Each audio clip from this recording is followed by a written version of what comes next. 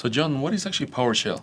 So PowerShell is a scripting language and modern command line shell for Windows system administration. You could use it to manage the registry, perform WMI commands, search for files. You could query domain users and groups, and really so much more. Oh, excellent. So is it something that is only Windows specific, or can you run this in other operating systems? That's a great question. Actually, in 2016, Microsoft released PowerShell Core, an open source and cross-platform version that runs on top of .NET Core. So now individuals can run PowerShell commands on Linux and Mac in addition to Windows, whereas before it was just Windows. Oh, well, okay. So we do have an entire section coming up dedicated to PowerShell security. Why would we dedicate an entire section to PowerShell? Absolutely. So one, PowerShell is actually getting a lot of attention from a lot of security folks out there. And the reason for that is because PowerShell allows you to actually do a lot of things in the system that traditionally you actually have done with other tools and other mechanisms. And there's even a joke between security professionals saying that I don't need an exploit anymore, I just have PowerShell.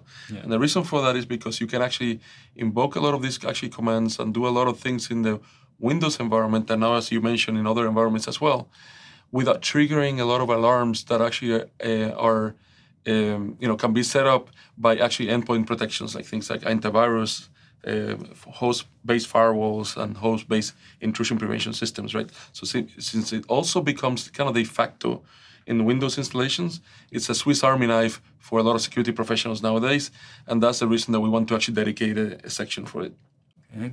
PowerShell sounds like it can do a lot, but it sounds like it might be complicated. Do you need to be an expert in order to use it? Not at all, and I think actually, you do have to have some familiarity, of course, with PowerShell. You have to know a little bit of actually the command line in Windows, how to actually execute some of those commands and everything. You do not have to have a PhD in PowerShell. So what I urge you is, if you're just getting started, of course, to play with it. As a matter of fact, actually, that's one of the things that you're going to do now, right? So you're going to do a demo on how to use PowerShell from a high-level perspective, and then in other lessons, you're actually going to deep dive into the attack tools, right? Yep, exactly. So we'll start off with regular PowerShell in Windows, and then we'll start using PowerShell for ethical hacking purposes. Excellent. Okay, let's have a look at how PowerShell works on a Windows machine. So right from any Windows command line, you can type in PowerShell, and it goes into the PowerShell command prompt. You can see that it's changed to PowerShell because on the left side, it now has a capital PS next to it. So now we can type in various commands. If you want to get help at any time, you can type in get-help, and it tells you exactly how the help page works. So you type get-help and then a process name, and it'll tell you how to get help on that process. Now if you type in get-help space asterisk, then it pops up all the different processes that you can get help on.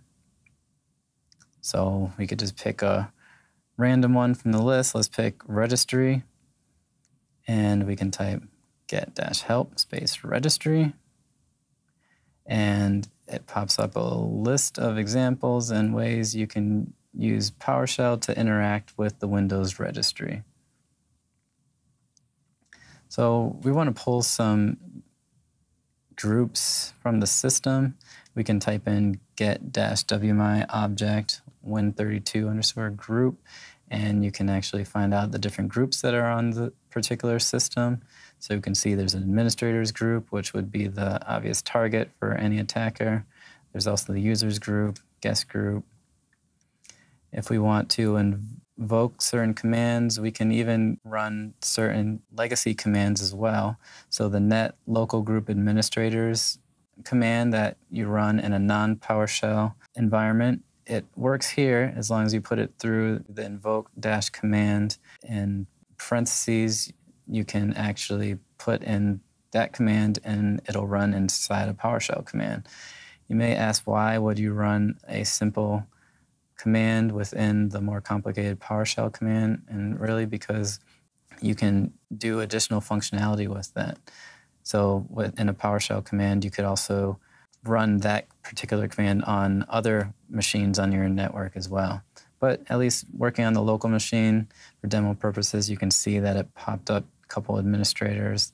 There was an administrator, sec training, and a Zorro user on the system. Let's look at other commands that we can run. There is a take screenshot command, which is not something that's built into PowerShell, but it is something that we can take advantage of other people's scripts. If you go to Microsoft's website, they have a list of PowerShell scripts that you can run. We're going to download their take screenshot command. You can see they have the .ps1 extension. We're just looking at, we downloaded the file onto our desktop, and we can see that is take-screenshot.ps1. And now we want to run this on our system. This is the full command we're going to run, basically saying PowerShell execution policy remote sign, which basically says that we're going to allow execution for this particular command. Some commands will not let you execute without additional permissions. We were basically saying allow this command to run. And then the command is the take screenshot.ps1, which is running that script that we just downloaded.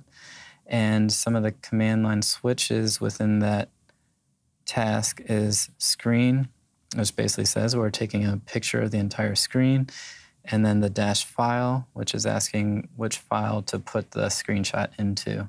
So we're dumping this into a test.bmp file. So if we run that, we can see that it took a screenshot of our desktop and put it into this file.